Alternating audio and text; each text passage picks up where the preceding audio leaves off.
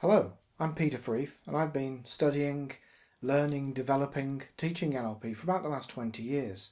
And over the course of these next few videos I'm going to be sharing with you why everything you know about NLP is wrong.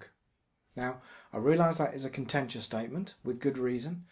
You see, over the last 30 or 40 years, since NLP was first developed by Bandler and Grinder, we've developed tools, we've developed research in areas like psychology and neuroscience that have really opened up a whole new world of knowledge and experimentation and research.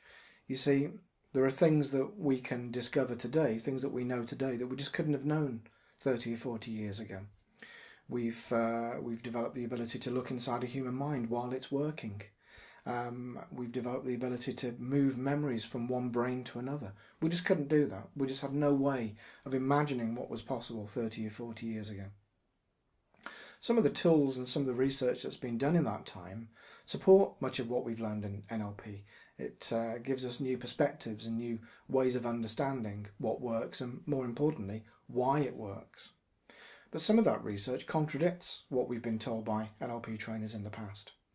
For example, the idea that there are 5 senses. It's still appearing in books today that have been written recently. It's still being taught by NLP trainers today that there are 5 senses. Just isn't true. We've known it wasn't true more than 30 years ago. And a lot of the research around this area tells us that actually what we've been told by NLP trainers in the past, some of the very foundations of NLP, are maybe not as solid as we thought they were.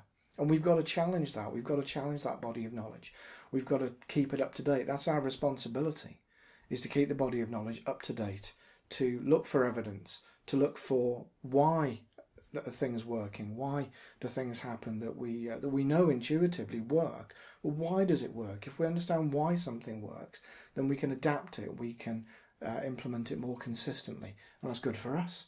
It's good for our clients, it's good for our colleagues, it's good for everyone. It's right, isn't it? We have that responsibility. So that's certainly what's important to me, and I hope it's what's important to you too. And therefore I welcome you to this series of videos. I look forward to working with you, and I encourage you to challenge as well and to look for evidence and to test and to make your own mind up. Don't listen to what other people say just because they've said it. Test it for yourself and make sure that what I'm going to be showing you over these next few videos really is valuable. Thank you.